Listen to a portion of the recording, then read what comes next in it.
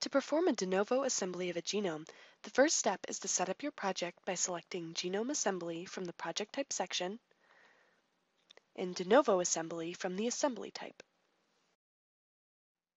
Next, specify the sequence files you wish to use.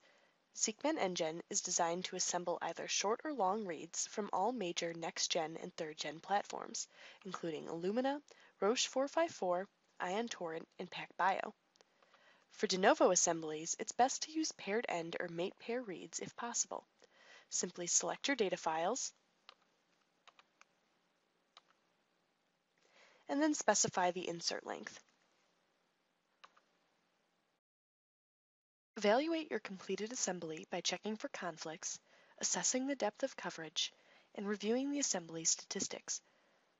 Check the pair consistency in your assembly by using the graph provided. Use the constituent sequence arrows to identify gaps in the assembly.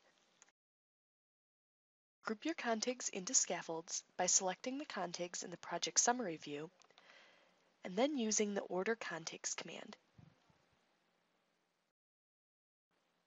Use the primer walking feature to walk into gaps, improve coverage, or both. Simply make your selections, adjust any of the parameters, and then click OK. Your results will be shown in the primer walking report, which is interactive with the alignment view.